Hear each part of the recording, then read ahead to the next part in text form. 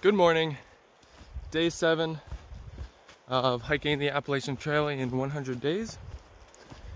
And I've been hiking just under 2 hours this morning. Just had a stream crossing a little ways back that I had to ford. And then right after that, there were some other ones that I should have been able to get across. I had already put my boots back on, but I don't know, I messed up, and so I slipped in with both my boots, got them wet, so that sucks.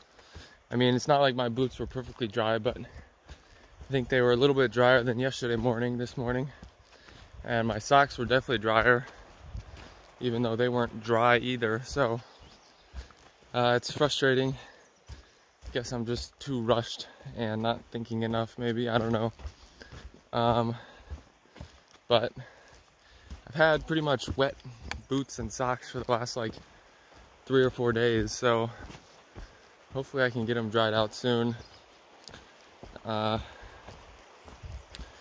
Maybe make a fire tonight and try to dry them some that way, because they really don't seem to dry all that much overnight, just like sitting out, and even when they're under the shelter and hanging the socks up, stuff like that, they really don't dry all that much. So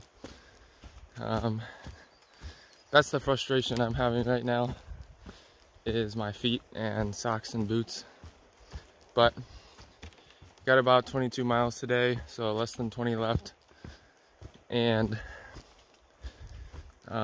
2 mountains, I think, Moxie Bald and then Pleasant Pond Mountain. But the first few miles today should be pretty simple, so just gonna keep moving along, and then we'll see how it goes once we get to those mountains. Up here at the top of Moxie Bald Mountain, 2,630 feet, and some pretty cool views looking out to the west there, and headed south where we're going up down there. So it's about 11 o'clock, so I'm probably gonna hang out here and enjoy the sun and breeze and have a little snack here, I think. Looks like there used to be some type of tower here. There's remnants of like 4 posts, it looks like. That's interesting. About a half mile left to camp, which is Pleasant Pond lean-to for the night. Working my way down Pleasant Pond Mountain. I didn't take any videos up there because I was talking to my mother on the phone, which was good, but I did take a picture of the sign. It's about 2,400 feet. So got another, like I said, a little bit less than a half mile to go to the lean-to for the night. Made it into camp and got a little fire going to try to dry out my boots and socks. And I got some other of my clothes hung up. Some of my stuff's kind of strewn around here. Cooking up some dinner.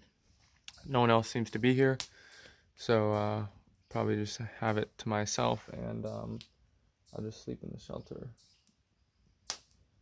I'm the only one at this campsite, so just decided to put my sleeping bag out in the shelter and sleep here for the night, not mess with the tent at all. Today was a good day. Made our 22 miles. Unfortunately, tomorrow is going to be a really big day. It would be doable and not as bad on a normal day, but I have the Kennebec River ferry crossing at about 6 miles from here, and they don't open until 9 a.m. So, you know, if I had a big day, typically I would, you know, try to start hiking around 4:30 or 5, and then I would probably be at that crossing by like 8 o'clock at the latest. Well, basically, if I did that, I would just be wasting an hour waiting there for the ferry guy. So I think I'm still going to try to get started by 5 or 5:30 and get there early, and if he's there, maybe he can take me across a little early. If he's not, well, I can just sit there and eat, so I don't have to eat as much later, and make sure I'm prepared on water and stuff like that. Rather be there a little bit early and ready to jump on the gun when he arrives, because after that I still have 21 miles ish, I think. And I don't think the terrain is super bad, but we shall see.